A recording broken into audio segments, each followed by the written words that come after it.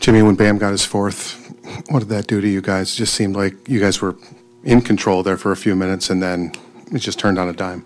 It's tough, but I mean, I don't like that he got 4 fouls, but he got it in a manner when he was trying to get somebody open aggressively on the screen.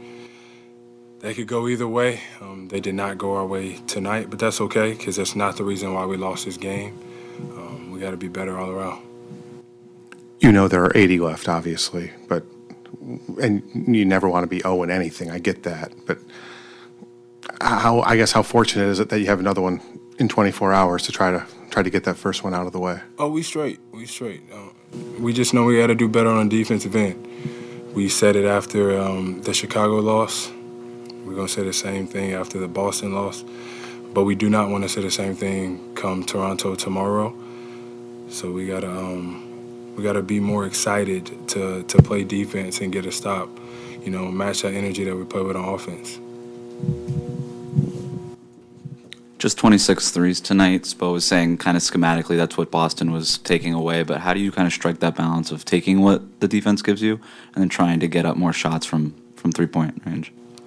Shoot them whenever you're open. You know, sometimes shoot some contested ones.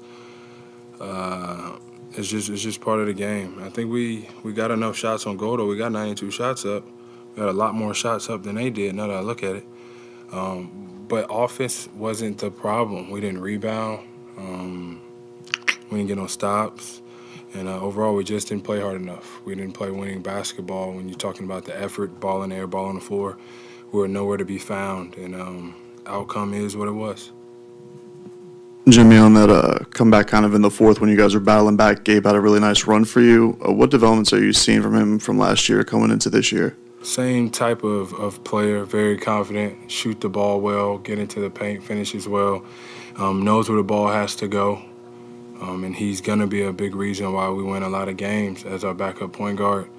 Hella talented, and I think everybody loves to play with him. We just want him to keep being who he is. Jimmy, you guys forced the Celtics into 19 turnovers tonight. I know you said the defense wasn't good enough to win the game. You forced them into 10 more turnovers than you guys finished with. I wanted to know how you feel about not only the transition offense, but the transition defense through 2 games, and if that's something you guys got to be better at.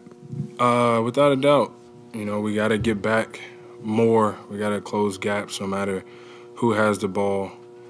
And then I think we did all right in transition when you talk about offense. Maybe we bobbled the ball a couple times and, didn't put the ball on the money to get our shooters in our shooting pocket or get somebody a layup.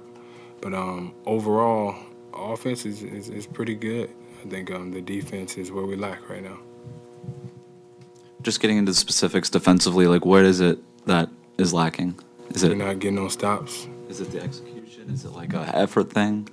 I ain't gonna say effort. We just don't play hard sometimes because we think that we can outscore people. But we just don't get stops. I don't know if we're not connected. We're not making the right rotations. We got to take that one-on-one matchup. It's a combination of a lot of things. But as a whole, as a team, defense is not good right now.